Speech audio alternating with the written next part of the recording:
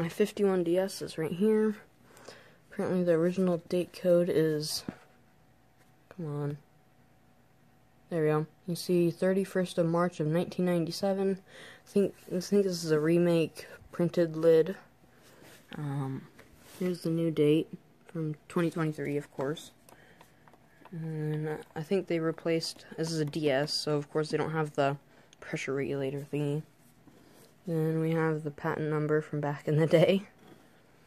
And that's about it, other than the extremely ginormous inlet.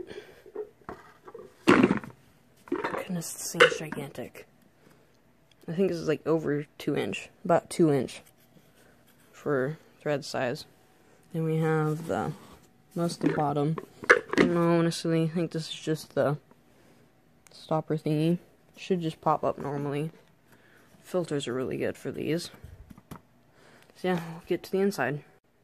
Here's the inside now. See, it has a pretty good ranged nozzle.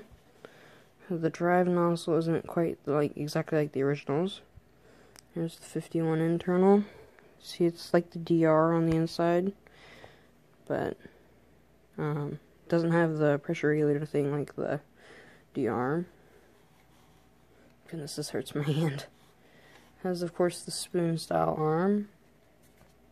Can't really show you too much more. Ouch. So yeah, I believe this is a reprinted lid. Yeah, I'm sure of it now. Probably can find one on eBay, an original, at some point eventually.